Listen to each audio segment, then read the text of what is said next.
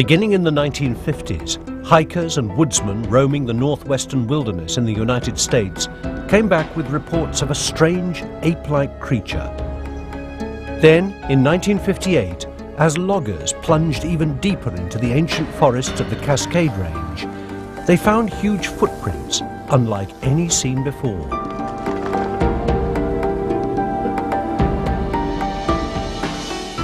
The press immediately dubbed it Bigfoot. Now the quest picks up the trail. Hey, you fellas got to come up here and take a look at this. Is Bigfoot the last great undiscovered animal in the world, or just a big hoax? Native Americans of the northwest United States have long believed in a creature they call Sasquatch, a man-like beast dwelling on the fringes of civilization. That was only folklore, or so people thought.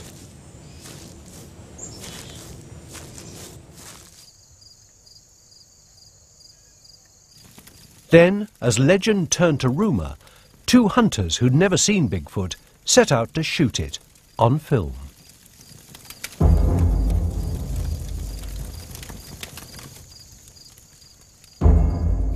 They set out for Bluff Creek in Trinity National Forest. 260 kilometres north of San Francisco, it had a reputation as one of Bigfoot's stomping grounds.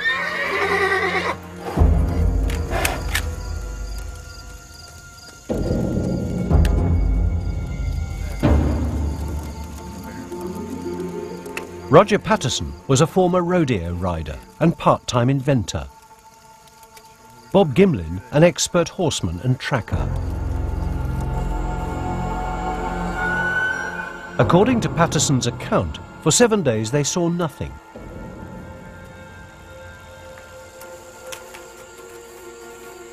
All that changed on October the 20th, 1967. When it happened, the horses were the first to know.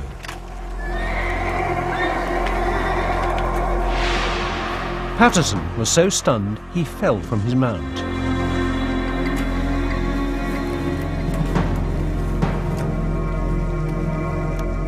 As he stumbled forward with his camera, he claimed the creature paused to look back at them. Gimlin trained his gun in case it attacked. The creature had seen enough. It took off into the forest. Patterson followed its flight with his camera, but he'd already taken too many shots of the scenery. Abruptly, he ran out of film. This is the actual film shot by Roger Patterson.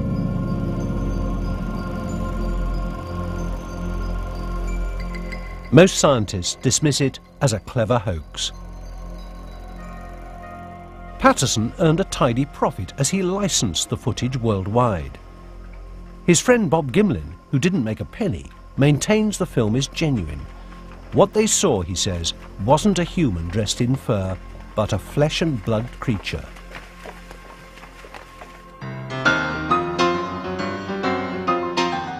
Separating fact from fantasy isn't easy. Since Bigfoot first appeared in the Californian press, the story has multiplied in the American tabloids, where every year brings another tall tale.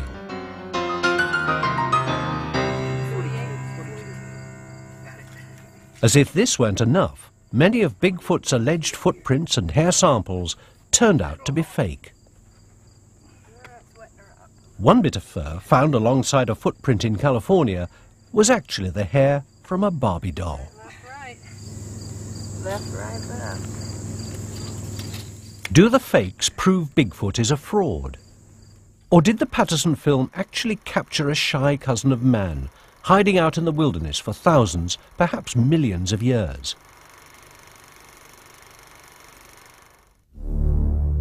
If so, he's not alone. Reports of a similar creature, part ape, part human, have surfaced in Australia, Central Asia, and the Himalayas of India and Tibet. As the world's population grows, how could an animal as large as Bigfoot evade capture? Many zoologists believe all the Earth's large animals have already been discovered. Yet scientists spotted the first mountain gorilla in Africa only in 1901. The first giant panda was captured in China in 1936. Both were once dismissed as mere folklore. In 1939, zoologists in South Africa were stunned to discover the coelacanth, a fish they thought had been extinct for 50,000 years. I did a calculation and I came up with about 40% of all known mammal species, 40% were discovered in this century. Richard Greenwell is a member of the International Society of Cryptozoology, which searches for unknown animals. For mainstream scientists, cryptozoology is a pseudoscience, infatuated with giant octopuses and living dinosaurs. But Greenwell thinks Bigfoot is alive and well hidden. There are vast regions on this planet where there is hardly anybody at all, or hardly anybody goes. And certainly intelligent animals like primates could survive there and remain undetected. It is possible. Greenwell believes the animal may also be nocturnal, further explaining why it hasn't been discovered. Animals have strategies for survival. You know, some move in herds, others have spines on their backs. Perhaps some animals have a strategy that makes them more difficult to find. I call that elusiveness. The most abundant evidence of Bigfoot, according to believers, are its footprints. There's one right here. That's definitely hers. So far, collectors have cast more than 400 of them. Bob Titmuss, who's explored the remote forests of British Columbia in Canada, saw his first Bigfoot track on a makeshift road in 1958. I'd never seen anything like it. I couldn't imagine what on earth was making it. And after I tracked it several times in the next few weeks, I came to believe that it had to be, absolutely had to be, some live animal. Titmuss has been a professional hunter all his life, from Alaska in the United States to Mexico. But the trophies on his wall belong to Bigfoot. He believes no man or machine could have made these tracks. The fluctuation in the track, in the movement in the foot, and the places this would go that no mechanical thing could have gone. The tracks would eventually lead Titmuss to a remote canyon in the Rockies of northern British Columbia on a summer day in 1963.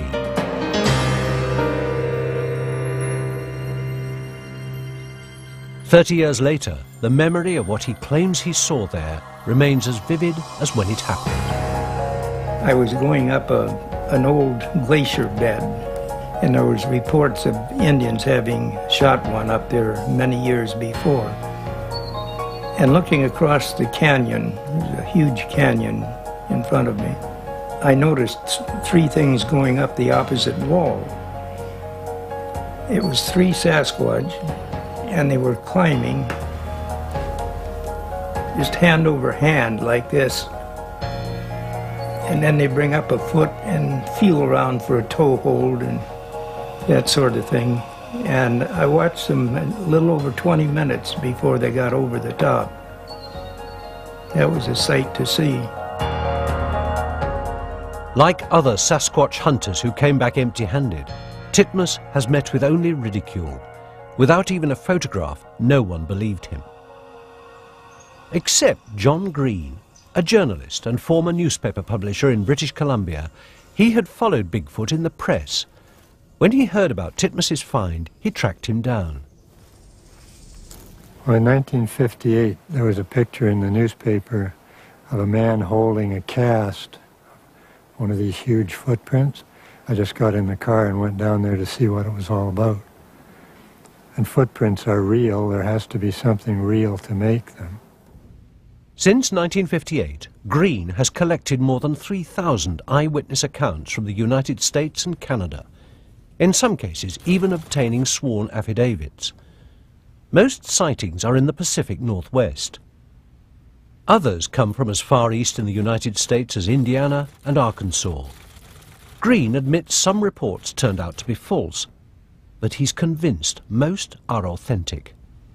It reaches the point where the explanation that there is an animal with a foot like that and that looks like what people say they see is by far the simpler explanation than to try to patch together some human conspiracy operating over hundreds of years and right across the entire globe. In 1958, both Titmuss and Green became involved in expeditions led by a fellow enthusiast, Tom Slick. An oil millionaire, Slick spent a small fortune to try and track Bigfoot down, even managing to collect his alleged droppings. When he died in a plane crash in 1962, Slick's records of his expeditions and his evidence vanished. It would be 30 years before a new hunter picked up Bigfoot's trail.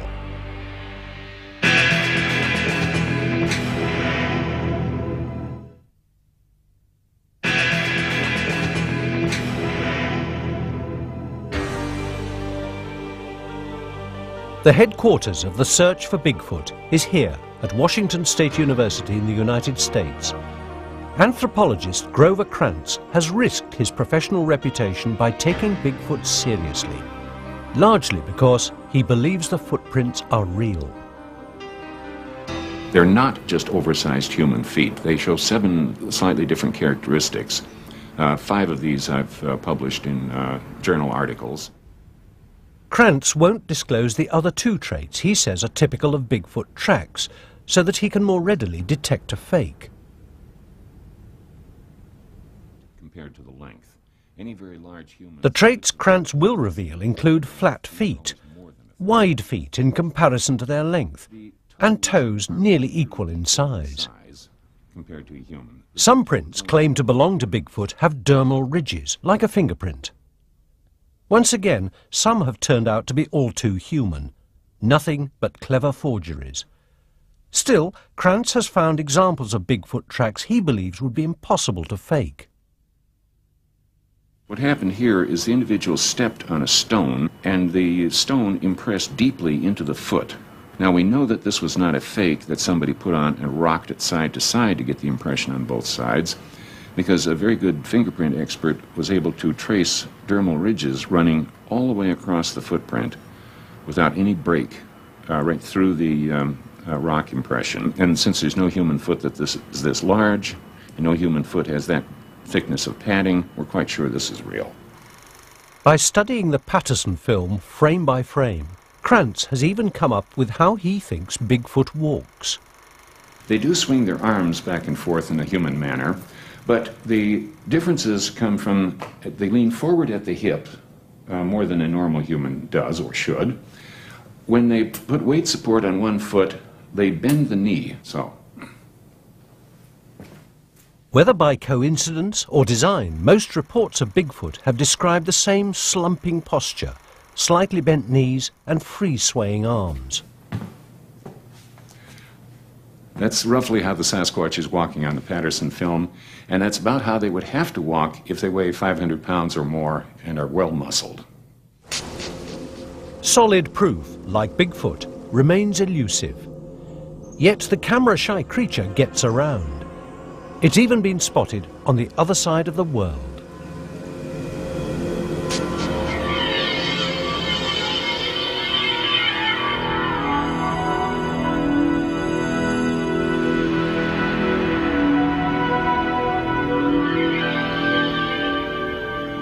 The Himalayas of Central Asia have long been the home of the legendary Yeti, like Bigfoot, a hairy ape-like creature with a cone-shaped head.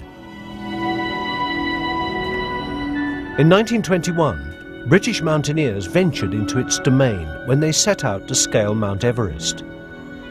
At 5,000 meters, 2/3 of the way up, a Sherpa guide spotted dark figures moving in a snowfield above them.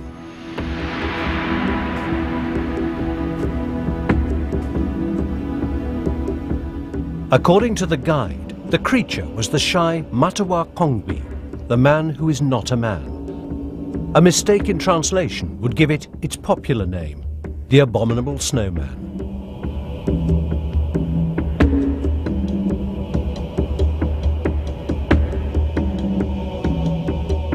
By the time the group reached the spot, the figures, true to form, were gone.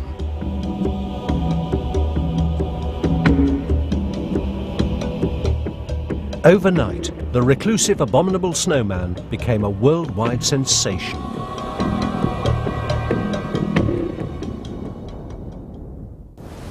In 1960, the conqueror of Everest, Sir Edmund Hillary, returned to the Himalayas on a scientific expedition. One of his goals, to find the Yeti. What he found were snowy footprints allegedly made by the creature. He concluded they were ordinary animal tracks, perhaps those of a bear, enlarged and distorted as the snow melted. Hillary also examined a so-called Yeti skullcap preserved in a Tibetan monastery. It was actually the skin of a goat-like animal called a sarau. The Abominable Snowman, it turned out, was also invisible. The Sherpas believed he could disappear at will. The Yeti, Hillary concluded, was merely a fascinating fairy tale. The idea of an ape-like creature living on the fringes of humanity has been around for thousands of years, from the Epic of Gilgamesh in ancient Babylon to the English tale of Beowulf.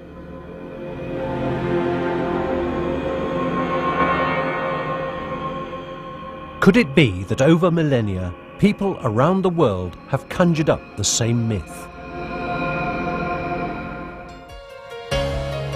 Since Pliocene times, a possible answer to the riddle of Bigfoot lay hidden in a remote cave in China. Then, in 1989, anthropologists found the teeth and fossilized bones of a bipedal creature far larger than man. The bones were mere fragments, but scientists estimated the animal stood more than 2 meters tall and weighed as much as 540 kilograms. They named it Gigantopithecus.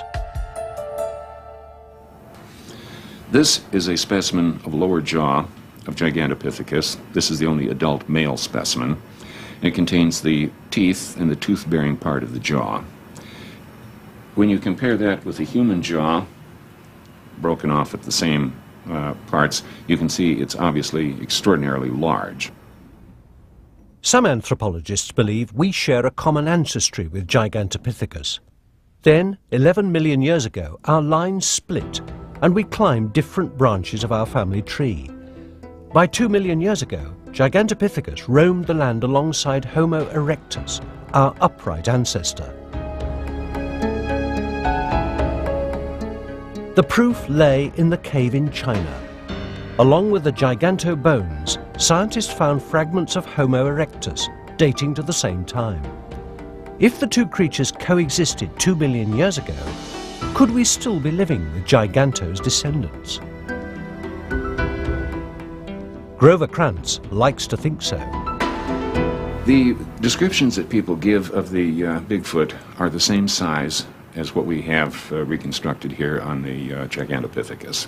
It comes out to be about 8 feet tall, hairy, wide-shouldered, a very heavy set, and with a nearly but ape-like face, but somewhat straighter, more vertical. And that's an exact description of the Bigfoot. According to his theory, Gigantopithecus originated in East Asia, where its bones were found. It could have crossed into North America over land bridges that formed during the Ice Ages. This was the same route taken by the first Americans, whose descendants still know the creature as Sasquatch. With nothing to go on but debatable sightings and questionable footprints, Bigfoot, by any name, remains the mere shadow of a ghost. Its bones have never been discovered. But Grover Krantz thinks he can explain that. He believes animals dying a natural death tend to hide themselves before they die.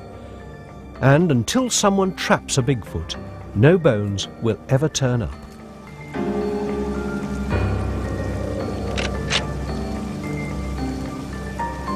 I have talked to so many hunters, game guides, officials, and asked them all the same question. How many dead bears have you found that died a natural death? So far, my grand total is 0. Like Krantz, Joe Verhoevery of British Columbia, Canada, remains a true believer. His revelation came one Sunday in July 1988. He was camping along a river and he'd gone to pick some berries. Then I heard some noises. Some kind of noises, there's somebody walking, so I thought that they're human here. And I said, anybody here? No one answered. Everything was quiet except for the rustling of the leaves. Then Joe saw an animal like a bear standing on its hind legs. But it didn't make the trampling noises a bear typically makes. And it didn't look like any bear he'd ever seen. I thought I'm getting a stroke. So seeing double. Reach for a branch like this, and then I will put it down to the mouth and eat like this. Very politely, very civilized way.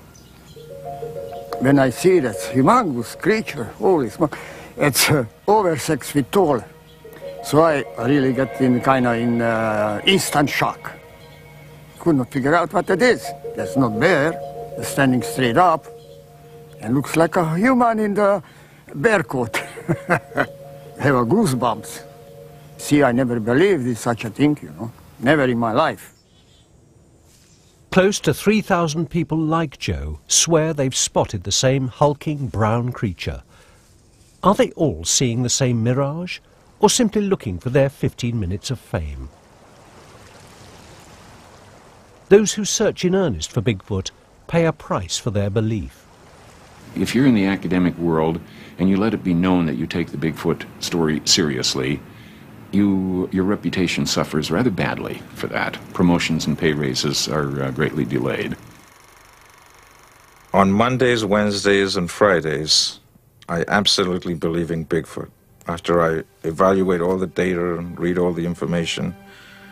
And on Tuesdays, Thursdays, and Saturdays, I think it's a lot of nonsense. And on Sundays, I rest. Bigfoot still lurks in the shadows, invisible and implausible. If he is just a figment of our imagination, he's there because he fulfills some fundamental need in human consciousness. Unless his existence can be universally disproven, the legend of Bigfoot will undoubtedly endure.